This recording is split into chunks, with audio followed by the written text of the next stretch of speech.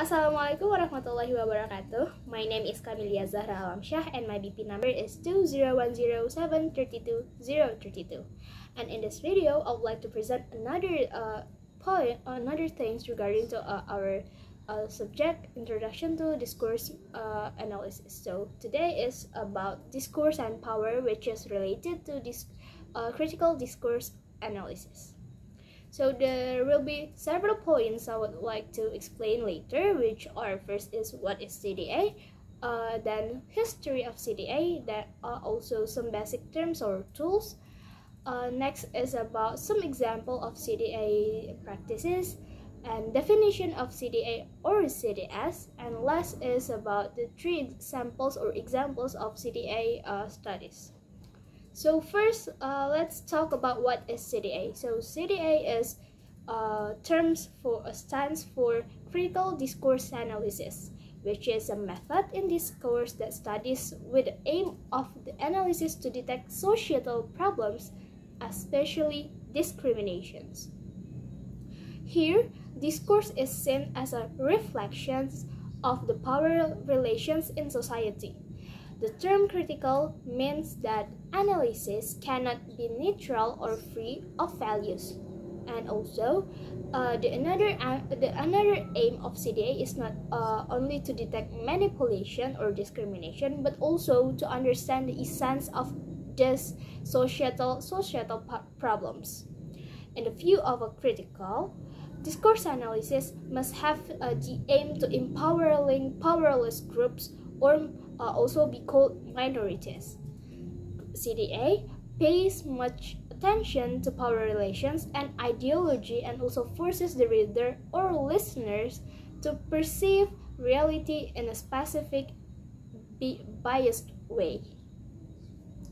In CDA or critical discourse analysis, it is more attempts are being made to ground analysis and interpretation of power relations on systematic descriptions of discourse.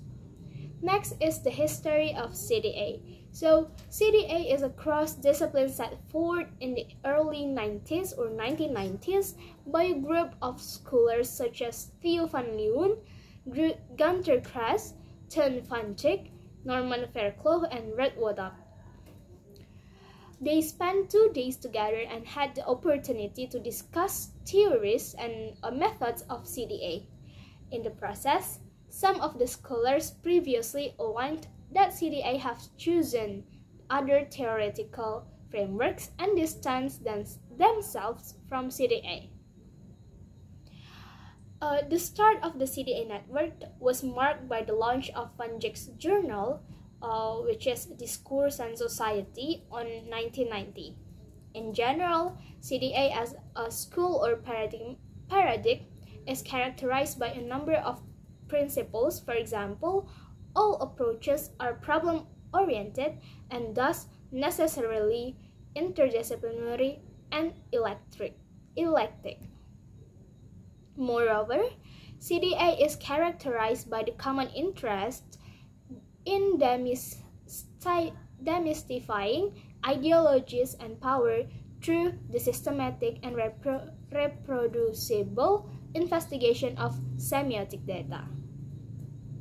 Next is about some basic terms or tools. So here we have discourse. The term discourse are explained in several ways. For example, first refers to all the phenomena of symbolic interaction and communication between people which are sometimes written, spoken, or in a visual. Also, discourse indicate to spoken interactions which are through communication of thought by speech, talk, and conversations.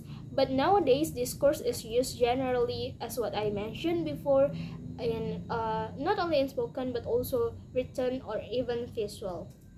Sometimes, in contrast with text, discourse refers to the whole act of communications involving production and comprehension, and also frequently used to refer to general communication that takes place in specific institutional contexts.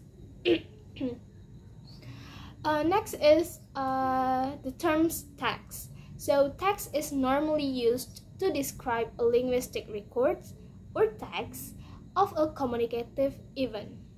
Next, we have domain that used for a socially recognized context within which the discourse takes place.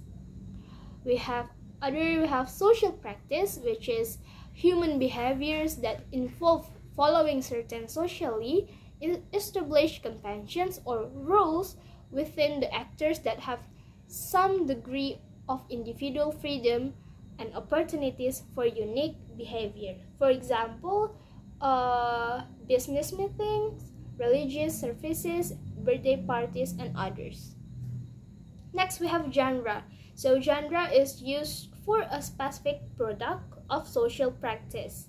It is a form of discourse which obeys socially agreed structures. For example, genre in literary and linguistics are novels, poems, university lectures, biology lab reports, letters, and theater views.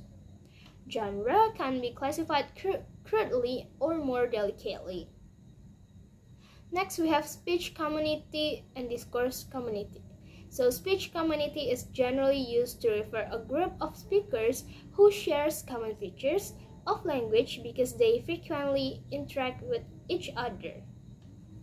Discourse community is an extension of the idea to refer to communities where the people concerned may meet frequently or rarely, or sometimes not at all, but still communicate and develop specific discourses. Speech act. Here, terms of speech act is to observe by using speech act. It is observed that in certain contexts, utterances can perform illocutionary act, not simply report on facts or give information. Next, we have participant and social roles, where the participants are people engaged in a specific act of discourse, such as speakers, listeners, readers, and writers with their own social roles. The role is what we're doing in life. We have next is ideology. It's a set of beliefs or attitudes shared by members of a particular social group. And last, we have frame. Frame is used to describe cognitive models that links together separate entities in our mind. The next point is some examples of CDA practices. First is advertisement, which is analyzing the awareness of advertisement. Criminality, which includes the identification of criminals, police interviewing techniques, conventions, and cross-examination in court. CDA could discover a great deal about what was going on in such a situation, but in order to enact change, other professionals would need to be involved, perhaps others such as child psychologists, social workers, and certainly, of course, teachers. CDA is a great scope for the research because it is related and useful. The next 2 points I would like to explain will be explained in the others video after this video is uploaded. Thank you for listening on my first CDA discussion or presentation. Sorry for mistakes. Assalamualaikum warahmatullahi wabarakatuh.